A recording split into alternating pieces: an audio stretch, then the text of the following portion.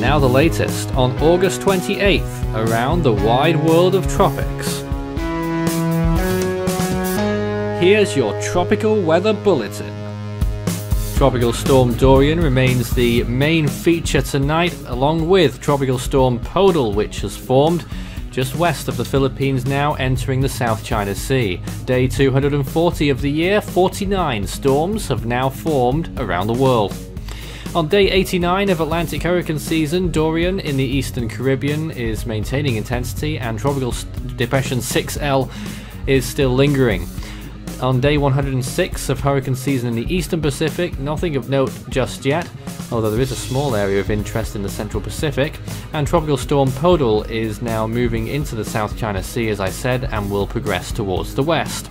No systems are active in the southern hemisphere at this time. Again, it's all quiet here.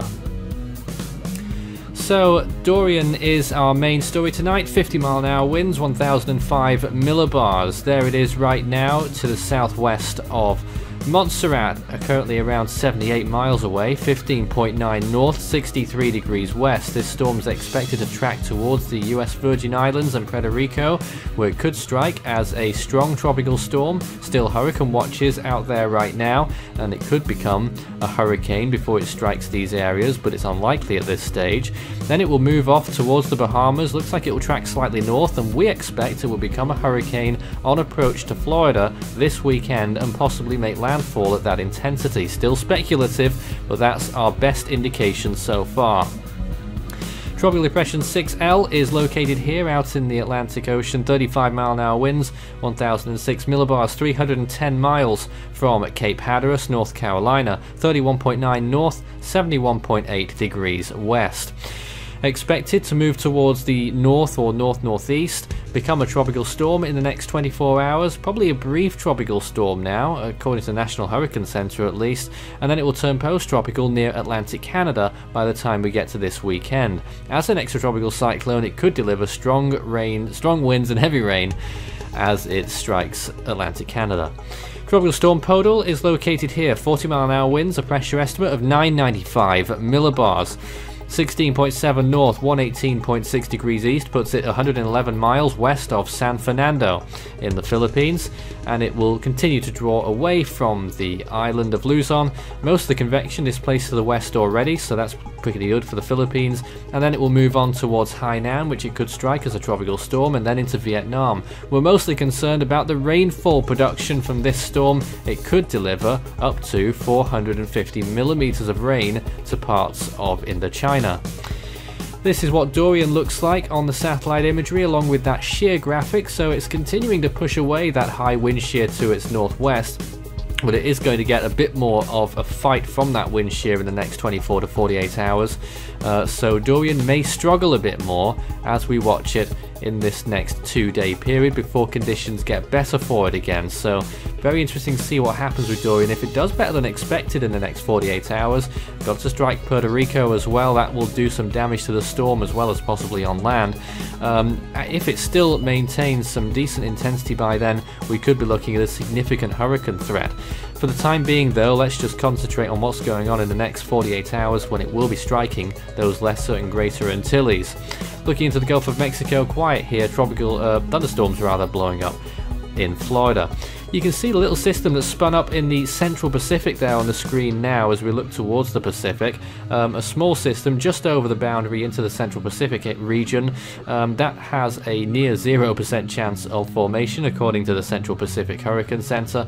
Another little disturbance down there below Hawaii, long-range models suggesting it will become a significant typhoon next week. In the western Pacific, you can see another little area there of convection not too far from Yap to the northwest. One or two models were indicating that that could well develop into a system 2 behind Podul, which is now moving off quite clearly. The convection, most of it is moving over the South China Sea now. Last little bits of it just about to clear Luzon. The Australia and South Pacific region looking very quiet here. You can see maybe one or two frontal systems sweeping through Queensland into northern New South Wales, but elsewhere things looking very quiet. The Indian Ocean also looking quiet, a bit of monsoonal activity across the ocean and some thunderstorms blowing up across the border into Pakistan, but really not too much going on here. Sea surface temperatures for that system in the Central Pacific fairly warm, around 26 or maybe 27 degrees Celsius for that potential typhoon late on down the line. In the Central Pacific at the minute, around 28 or 29 degrees at the moment. In the Eastern Pacific proper, next to the coast of Mexico, 30 degrees plus, same too in the Gulf of Mexico, and in the Western Caribbean and over the Bahamas, 30 degrees Celsius all along that region. Where Dorian is right now, it's 28 or 29 degrees Celsius. That will remain the case until it passes Puerto Rico. The Indian Ocean looks like this, 28 to 30 degrees Celsius generally, and in the Gulf of Tonkin it's pretty much the hotspot of the Western Pacific, so watching Podul, if it enters that region, which it most likely will, it could get a spurt on with that intensity. So here is the latest floater imagery of Tropical Storm Podul.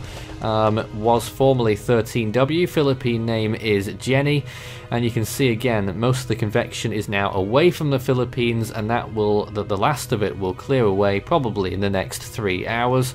And now looking at Tropical Storm Dorian on the geocolor imagery from GOES 16, you can see how it has now entered the Eastern Caribbean, has been the case for some time. It had a center relocation earlier today, and that has moved the system further north, and that could have big implications on its future track later on down the line. We're no longer looking at exclusively a Dominican Republic landfall, it's looking like it's going to be more for Puerto Rico.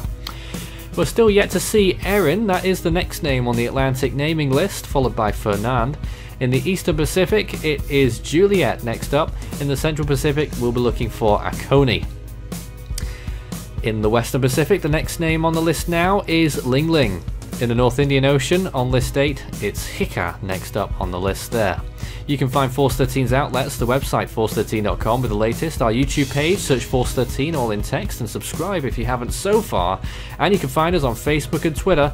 You can contact us on any of these mediums, search Force 13 all in text to get in touch on there too.